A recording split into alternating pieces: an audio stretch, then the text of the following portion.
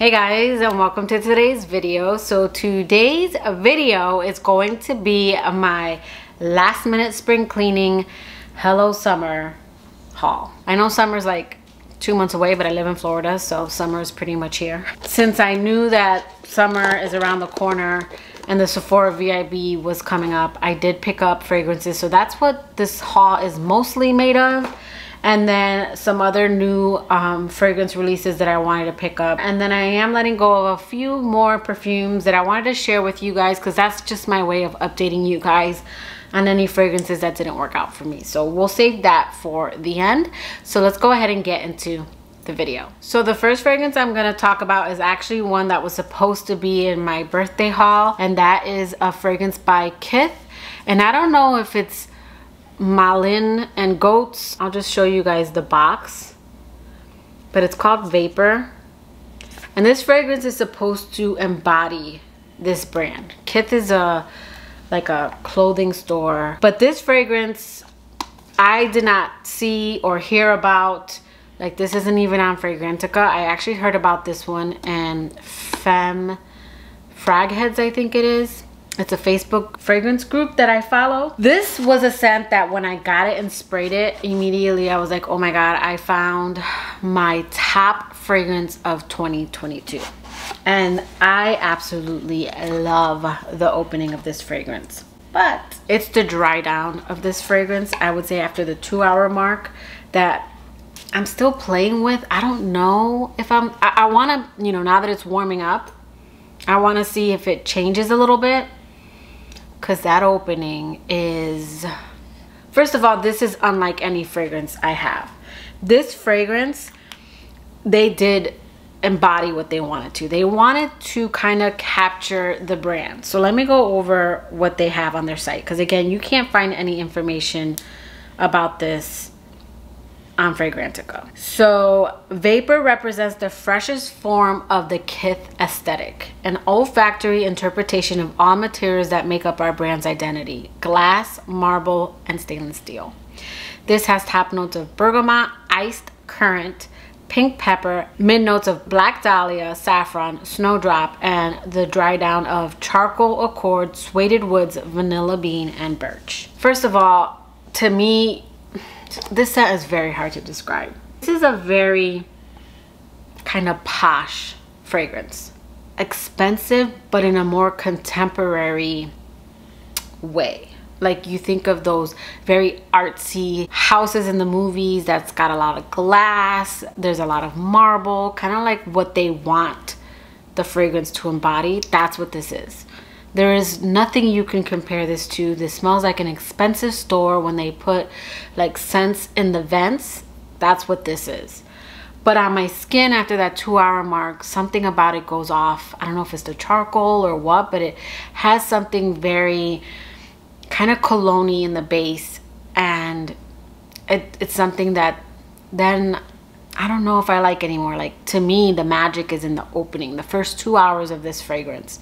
And then I think when it's kind of dying down around the 2 or 3 hour mark, there's something about it I'm not crazy about. Now, I don't know if there's sandalwood in here, because there is something about this scent that comes off kind of creamy. I mean, it doesn't list it. Maybe it's the suede woods. I know when I sprayed this for Dennis, he smelled coconut, and I get more sandalwood, which tends to come off that way to him. There is something kind of like creamy about this, kind of like how sandalwood comes off, but there's no sandalwood listed. I want to try it again in summer and just see how it plays, because again, I got it around my birthday and it was cooler. So I want to follow up on this scent because it is something I've never smelled before. It's not anything that I have, and I really want this one to work, because again, that opening is just amazing. And then before I get into some of the Sephora fragrances I got, I did want to bring up this Sol de Janeiro Anita. So I had actually hauled this in August, but didn't want to include it in my fall haul. This came out in August of last year, and I completely forgot about it. And then someone recently watched my Sol de Janeiro video and asked me about it. I did see Tara talk about this one recently, but it was actually a subby that asked if I could talk about this scent. So this fragrance is just a sweet, sugary, tropical cocktail. Think of, I don't want to say a pina colada, because it's not overly coconut. But yeah, I guess there's no pineapple in here, but I guess a pina colada is the best way to describe this, because this has passion fruit and I think it's coconut nectar, but there is something that comes off kind of like a pina colada drink. Very sugary, sweet, tropical, fruity. You do get the patchouli in this one in the base, and there is something kind of sweet about this one coming from the vanilla. Very nice. This is one that I've worn it on its own, and after a while the patchouli starts to come in when the top notes fade, and I'm not crazy about it, so I actually kind of mix this one. I've tried it with my Angel Ice Star with the pineapple, and I like it like that. So this I use kind of as a topper, but it's really nice. I do want to follow up with it now that summer's coming. I like stuff like this for layering, so I'm going to try it out some more, and I want to try it with some of my other kind of pineapple scents that I have, and then come back with some layering combos, because I do have a lot of pineapple creams that I think will layer really nicely. And again, that's Sol de Janeiro's Anita. All right, and then that's going to lead me into the fragrances that I got during the Sephora VIB, and then a few new releases. So this one I actually didn't get during the Sephora VIB, but I did get this Elasti cream. So I got this during the VIB sale along with some other items. So people said that this smells like BR 540 and Cloud. I think it smells more like Cloud. If you guys have watched my channel, you know that I pretty much say that Cloud isn't a dupe for BR 540. If anything, for me, it's more of a more feminine flanker. When you think of how perfumers make flankers and how they don't often smell exactly the same, but you get the DNA, that's what Cloud has always kind of reminded me of when it comes to BR 540. Like, they have similarities, but they're not dupes for each other. This is just very light. This layers really nicely. It's not going to overpower the scent. It leaves a nice feeling, very light, airy, and just, yeah, it's not as strong. This, you get more of the Cloud to me. This smells like Cloud, a little bit more sweet. This has dragon fruit, I believe it is. And this one's called Cheirosa 68. And it has Brazilian jasmine and pink dragon fruit. And it's like this lighter pink color. I would say this one and the last one that came out, I think it's 49. They're kind of light. They're not as strong as, you know, the original, like the 62. Yeah, this is nice. Both of these I think are nice if you want to like layer, use that as hairspray, use as like a topper. This will go nicely with any kind of pineapple fragrance. And this one, if you have like those fragrances that kind of have that DNA, like BR 540 and Cloud, more so Cloud, I think. I did pick up, and I haven't tested it out, but I do want to go over this house entirely. I picked up this Nest perfume oil because I want to try some of these and see if any of these are full bottle worthy. This is tiny, just so you can see how little. This is like the tip of my finger. And there is sandalwood, Turkish rose, Madagascar vanilla, Indian jasmine, and Seville orange. I think this is just enough to let me know if I want to get a larger bottle of anything to kind of lay as a base, but didn't want to try that, so I picked up this little set here. And then I did pick up two other Nest fragrances. I picked up Wild Poppy and Sun Kissed Hibiscus. I really enjoy the Nest line, but I actually enjoy the Travels because these are scents that to me remind me of other fragrances.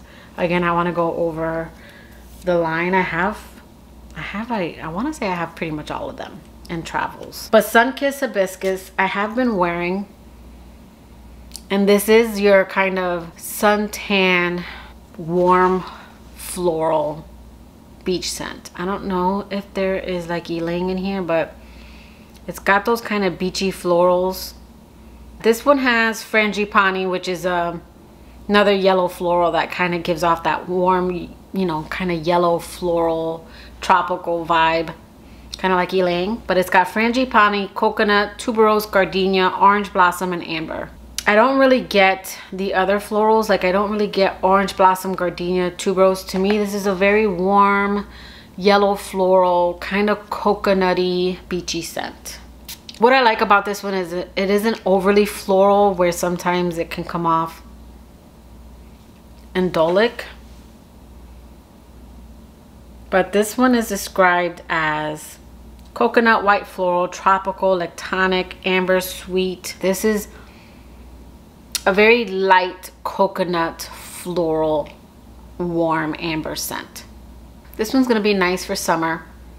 And then this one, I was holding up this one, sorry about that, but this is Wild Poppy. This one's nice. I'm glad I got these in the travel because I get to try them for the summer. I don't know if they're full bottle worthy because they are reminiscent of other fragrances, but this one's nice. It's a very peppery, kind of like fruity floral. This kind of reminds me a little bit of Tiffany Rose Gold, smelling it from the paper. This has rose, pear, raspberry, apricot, and jasmine. Yeah, this kind of to me reminds me a little bit of Tiffany and Company's Rose Gold. Pretty likable, girly scent. There is something in here, at least on the card. Well, yeah, there is something in here that smells a little peppery. This one was in 2019, so I think this one came out first. But something about this one, I'm not saying they smell the same, but it's got something, kind of that spicy rose that I get. And that scent I'm getting in here. Now that one has ambrette, that sometimes does that. This doesn't list ambrette or any kind of like pink pepper, but there is something kind of tickling my nose in this one. But this is a very nice, pretty, fruity floral. Both of these are definitely not scents that are special in my collection because I have fragrances like them, but they are likable. So I'm glad I got the travel of them so that I could test them against other fragrances that I have, but both of them reminded me of something else in my collection. So I also got another kind of coconut scent. This is Solar Bloom by Clean Reserve. And you guys know I'm into the Clean line. I want to go over Clean and Nest. This one has that Clean DNA. Like, since I've been testing out Clean, there is something about them, kind of like Nest. They have a thing that makes them their house. And Clean does have a way of just making your skin smell clean and, you know, your skin but better. So this one has bergamot, mandarin orange, so there is something fresh about it in the opening. And then it has coconut milk. That's probably why it's not as creamy and kind of watery to my nose. There's orange blossom, freesia, jasmine, vetiver, coal, and patchouli. So yeah, this one's more like, it's not like tonic to me, but it's just a very light coconut scent.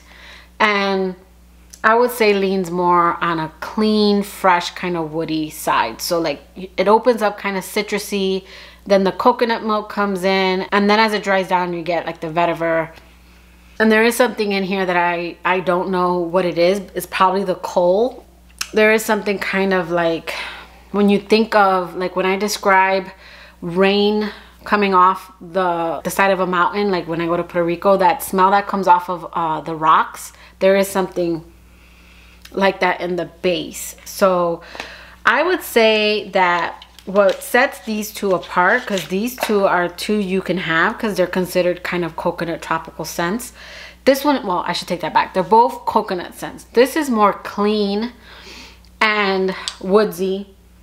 And again, you get something in the background that, I don't want to say smells like coal, but when you think of like a wet rock, that's what Solar Bloom smells like to me. This is more of your kind of coconut suntan, warm floral scent.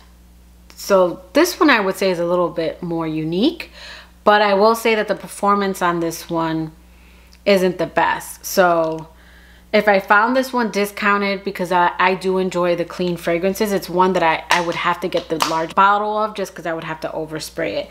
This one, I felt like I got better performance, the Sun-Kissed Hibiscus. I did get this set, but I'm gonna go over it at another date. This is the Discovery set by Chris Collins.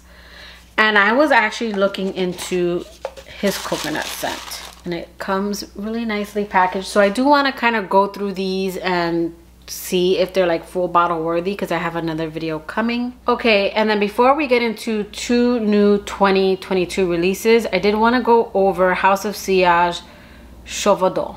I hope I'm saying that correctly. This is a fragrance that I have been testing out because I did get their Discovery set, and it's one that I've been holding for a sale. So I do have it coming. So this scent is definitely one that you can wear year round if you like this kind of sweet rose, because I do find this scent to be very likable and light, but it's probably one I'm going to reserve more for date night if I do wear it in the summertime or fall and winter, just because this is more on the sweeter side. So you guys know that I've been kind of chasing that Roses Vanille Intense Cafe kind of sweet rose scent. Now this doesn't smell like those. To me, this leans a little bit more if you like Nina Ricci's, I think it's Rose L'Extase in that black bottle. This smells a lot like that fragrance, and maybe in the same realm as Sweet Diamond Pink Pepper by Kayali. That's what this scent falls in. It doesn't smell exactly like any of those. If I had to say it was close to one, it would definitely be Nina Ricci's Rose L'Extase. Now that one I decluttered. It started getting kind of like the synthetic, I don't think they have oud in that scent, but there was something that came off kind of like a synthetic oud that was starting to bother me. But I absolutely loved that scent when I first hauled it. It was just, there was a note in there that was bugging me. This one I've been testing out, and it's definitely that, but a more smooth, more jammy rose scent. And it is one that the performance is not the best. It's not. But I got it 60% off. And you guys know I'll top off a fragrance. I have Kayali's that I overspray. I have clean fragrances that I overspray. So it is one that I didn't pay full price for, but I knew I wanted this in my collection. I absolutely love this scent. This is that jammy rose that I want. Like, I've tried Roses Berberanza. I've tried so many scents that, you know, have that jammy rose. Again, they don't smell the same, but this one is beautiful. I will say that I have been testing from the house, and for the most part, they all perform. I am hoping that maybe it's just the travel that I have. This one, I will say, it lasts about 4 hours on me. And I'm hoping that when I get the actual cupcake, it'll last longer. Or maybe if I just let it sit and settle, maybe that will help. But this one's beautiful. Let me go ahead and read the notes off of this one. So this has top notes of raspberry, wild strawberry, magnolia, middle notes of rose, Turkish rose, Bulgarian rose, and then base notes of vanilla and tonka bean. Again, it's one I'm going to reserve more for date night or fall and winter, but I wanted to pop it in here just because it is something that I recently hauled and it's on its way. Then next we have 2 2022 releases. So first I'm going to go over my scent of the day, and this is Mon Petit the Eau de Toilette Lumiere, and here is the bottle. You guys know I like to kind of match my outfits, so let's go ahead and refresh. So one thing I will say about the Mon Petit range is that they all carry the Mon Petit DNA. They all carry it. You can tell it's Mon Petit, but they're all slightly different. The original being the most intoxicating version from all of them. It's a very intoxicating fruity floral. And Ton Ciment being the sweetest, more of a kind of sweet jammy rose. And then Couture being to me the freshest but the lightest and the weakest of the ones I've tried. This one I do have to compare it to the floral version because I'm wondering if they smell kind of the same, and I'm wondering if it's going to be a little redundant. But there is something a little champagne-like about this scent. And this one is more floral than it is fruity. But it does hold the DNA. There's just something in here that is kind of bright, uplifting, more daytime. This has lotus, Turkish rose, datura, jasmine, white musk, and patchouli. I believe the floral version or the floral version, I believe that one has magnolia and this one has lotus. And I think it's the lotus that's giving me kind of that bubbly, bright kind of, usually lotus comes off kind of like watery. And there is something, I don't know, it's just giving me bubbly champagne kind of vibes. Like when I wear this one. I love this. I just don't know if it's going to be redundant. I have to pull out my floral and see how close they are. And then I'll follow this up. Okay, so next we're going to go over probably my favorite of the year so far. And that is Jean Paul Gaultier La Belle Fleur Terrible. I can't say that. But the packaging on this is absolutely gorgeous. And the bottle. So I did have, let me pull her up, English Prof Style. I hope I'm saying that right. She did say that this is coming to a Macy's near you. So I will definitely link it as soon as I see it available for you guys. I did have to get this one from a site that I've never ordered from, which I don't recommend. I did Trustpilot and it's called The Beauty Store, but this already sold out. This came to that French site that I've talked about, sold out, and it came to that beauty shop. And I think it sells out because it's shops that ship to the US. So this scent, they're definitely not giving you all the notes. I think they only list water lily, iris, and vanilla, if I'm not mistaken. Let me look it up. Yes. So this is a very tropical scent. But don't think tropical like tropical fruity, and don't think tropical like suntanny. This to me falls more along the line, and I think people compare it to, yeah, they do. People compare this to Olympia.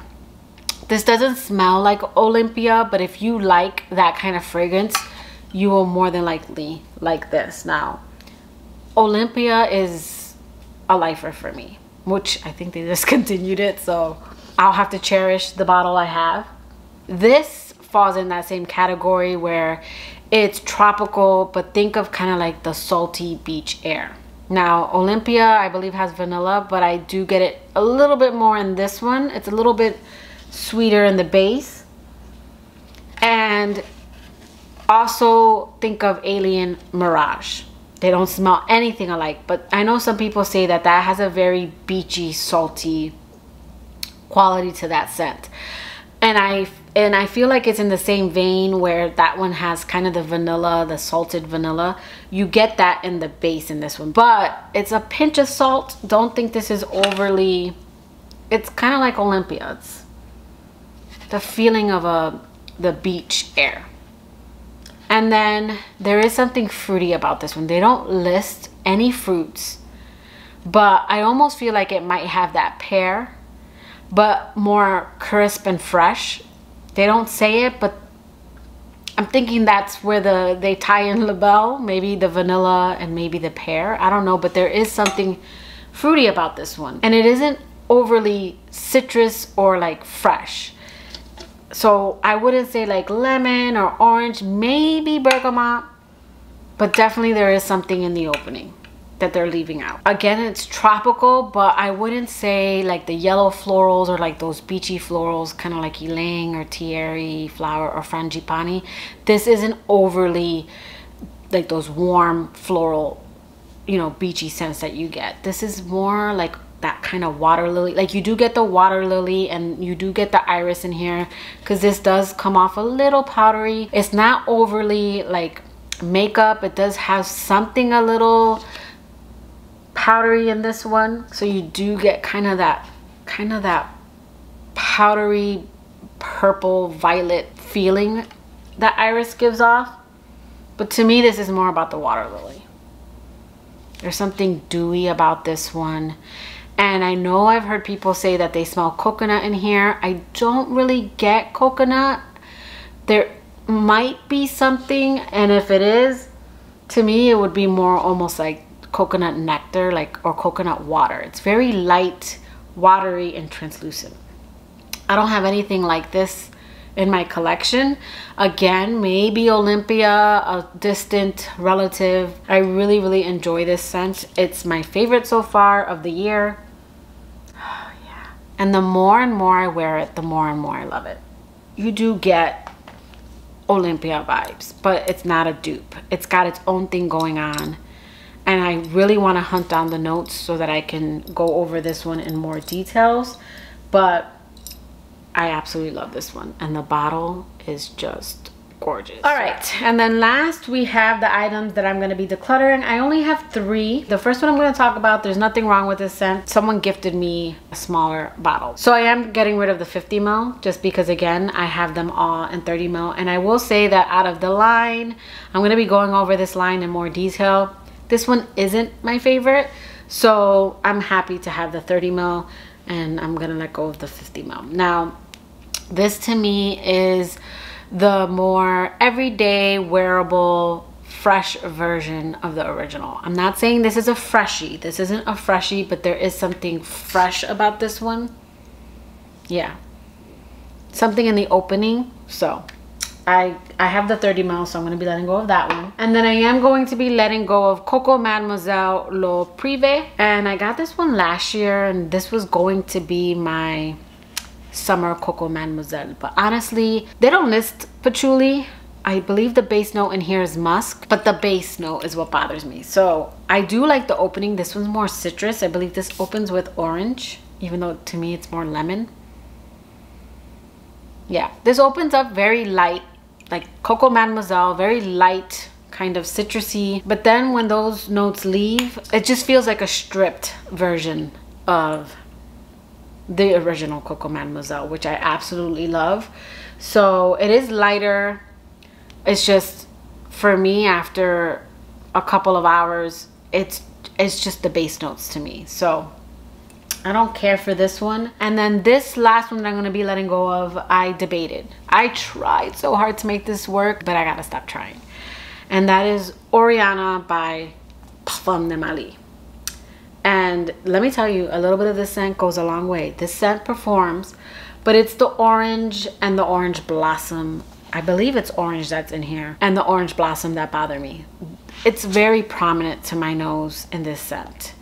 And for that reason, I'm just not loving it. I can wear this one in winter, but again, we don't get a lot of winter in Florida, and this is niche, and this is a large bottle.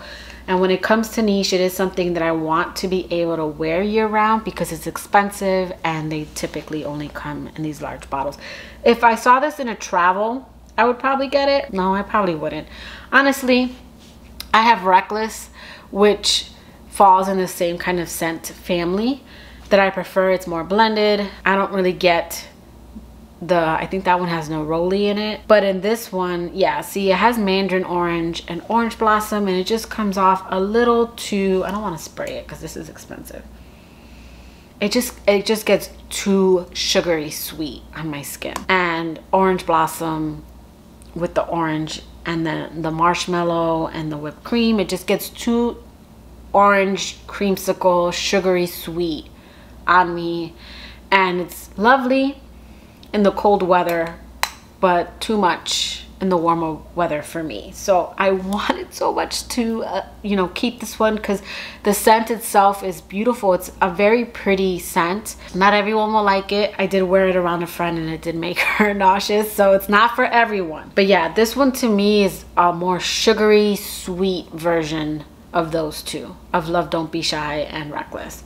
So not a bad fragrance at all. The performance on this is pretty decent, especially the longer you have it. This does last about the 6 to 8 hour mark on me, and a little bit goes a long way. And it's one that even though I don't smell it anymore, again, other people do. That is my quick spring cleaning, my last minute spring cleaning and my summer haul. But let me know in the comments below, do you guys have any of these? Are you planning on picking any of these up, especially the 2022 releases? But that will do it for today's video. I hope you liked it. If you did, please give it a thumbs up and I will catch you guys in my next video. Bye guys.